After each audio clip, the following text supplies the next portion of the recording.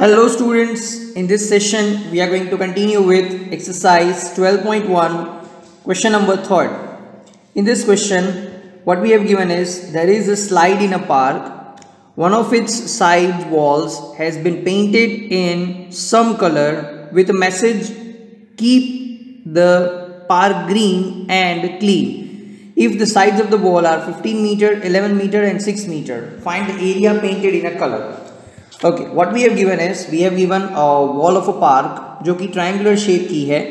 अब इस वॉल की एक दीवार जो है उसमें पेंट किया हुआ है और कुछ लिखा हुआ है कि keep the park green and clean. अब हमें ये फाइंड करना है कि ये जो कलर किया हुआ पार्ट है इसका एरिया कितना है अगर इस वॉल की साइड्स की लेंथ हो 15, 11 एंड 6. ठीक है, so let us solve it.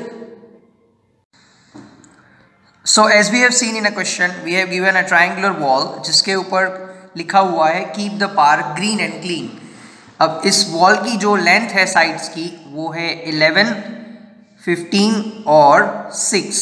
तो हम सपोज कर लेते हैं कि इस साइड का जो नाम है वो है AB और इसकी लेंथ को हम A अज्यूम कर लेते हैं जो कि हमें 11 दी हुई है. सो फॉर ट्रायंगुलर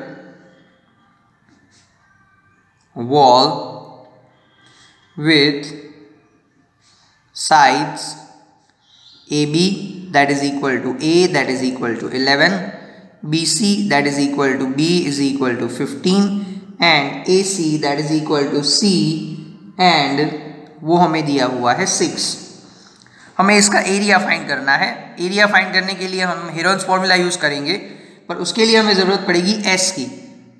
S का फॉर्मूला होगा A plus B plus C divide by 2. ठीक है, अब A B C तीनों दिया हुआ है that is 11, 15, 6 upon 2. 15 plus 11 that is 26, 26 plus 6 that is equal to 32 और 32 को 2 से डिवाइड कर देंगे यू विल गेट 16. तो हमारा S जो है वो हमें 16 मीटर मिल गया है. अब we can apply the formula for the area. And the formula for the area is under root S minus A, S minus B, S minus C. ठीक है. Now let us apply the values over here. S is 16, S minus A that is 16 minus 11, S minus B that is 16 minus 15 and S minus 6 that is 16 minus 6. Now from this 16 will remain as it is. 16 minus 11 that is equal to 5. 16 minus 15 that is equal to 1 and 16 minus 6 that is equal to 10. Now on solving it further we are going to have, see this is 16, this can be written as square of 4.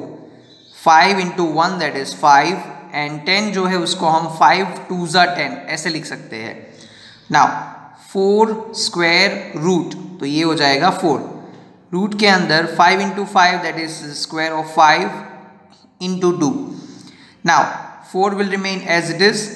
5 का square और root तो वो हो जाएगा 5 into root 2. 5 4s we are going to have 20 and root 2 will remain as it is. So area of the triangular wall painted is 20 root 2 meter square. Clear?